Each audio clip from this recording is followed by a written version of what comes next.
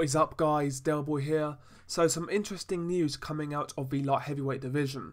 A few months back we heard the news that Artur Beterbiev and Enrico Koelling were going to be fighting for a IBF eliminator. The fight was supposed to take place over the summer and it was supposed to be promoted by Yvonne Michelle and Jim Promotions. The fight never happened. Artur Beterbiev and his promoter Jim and Yvonne Michelle had a big falling out. Beterbiev is saying he's not been treated fairly and he's not been getting the fights and whatnot.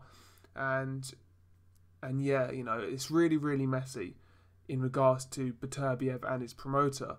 But the purse bids went out and the purse bid was won by Bob Arum and Top Rank Promotions. And that's a bit surprising. I mean, and Top Rank won the bid with a bid of $315,000. That's quite a large sum of money for a fight like this. And the other highest bidder was Sauerland's Promotions, and their bid was only $80,000. So Top Rank paid quite a lot of money for this fight, really. And yeah, I'm surprised they did. From what I'm reading on this article on Boxing Scene, the fight is likely to take place in October. Apparently, Bob Arum has a card on ESPN in October, and that's going to be the likely time slot, sometime in October. So yeah, I just want to see Beterbiev active again.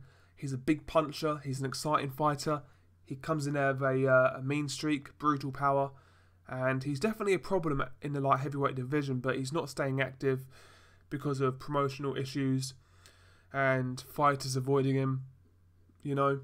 But hopefully he gets this fight because ultimately it will secure him a world title shot. I've seen Enrico Koelling fight before, but I don't think he'll have anything for Beterbiev, to be quite honest. But hopefully this fight gets made. I just want to see the guy in the ring, and yeah, we'll see what happens here. But that's some interesting news. Beterbiev versus Enrico Koelling. The purse bids has been won by Top Rank Boxing. What do you guys think of this news? Peace.